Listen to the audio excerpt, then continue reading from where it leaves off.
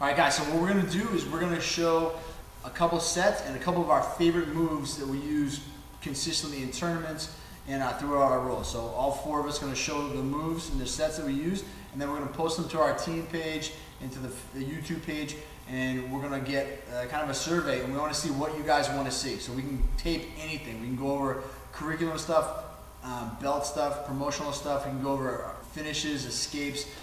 So as you guys start to give us some feedback, we'll come in, we'll tape the content, we'll post on the team page, and you guys will hopefully get the most out of this situation that we're all dealing with right now, and we'll make it the best we can. So first things first is I'm going to show you one of my favorite triangle setups. I'm going to go through a full cross choke series, and then I'm going to hand it over to Max, and then he'll do his series. Some of my favorite triangle setups here. I got a standing ovation at the grand opening of Matt's Academy with this, so we're here.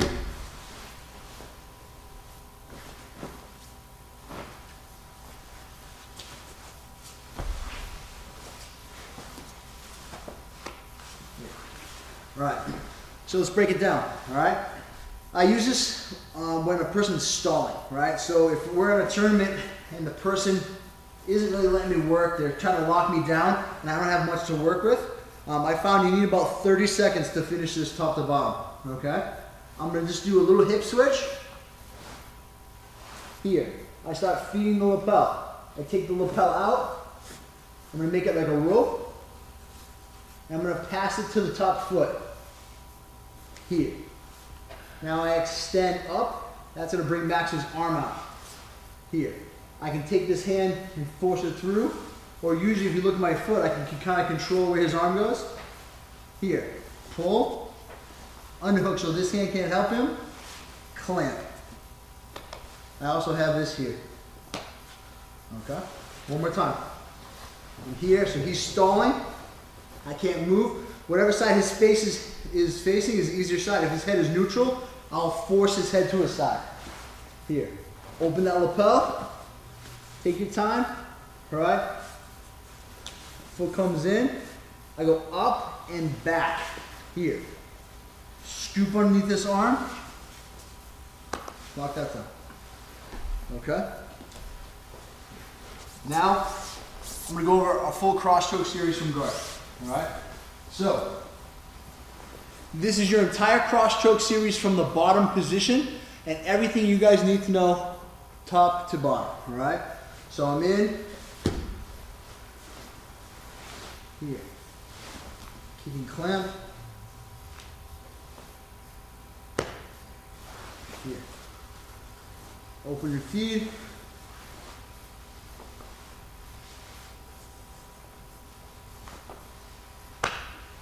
So on that one, Max dropped his chin.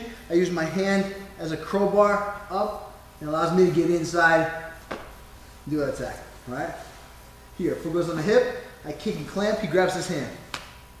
I grab his sleeve, punches down as I pull, hit the tap here. We go for the choke, he pushes with the other hand now. Here. Nice and tight. All right.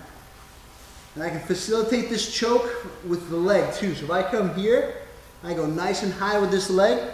As I come down, if I lift my wrist up, here. If you notice I'm still on my side, if I square my hips off at the same time, makes it a little easier. Okay, so I'm flat on the floor. Twist my body. Okay? Last one here is I open, and Max goes to defend. So I go here.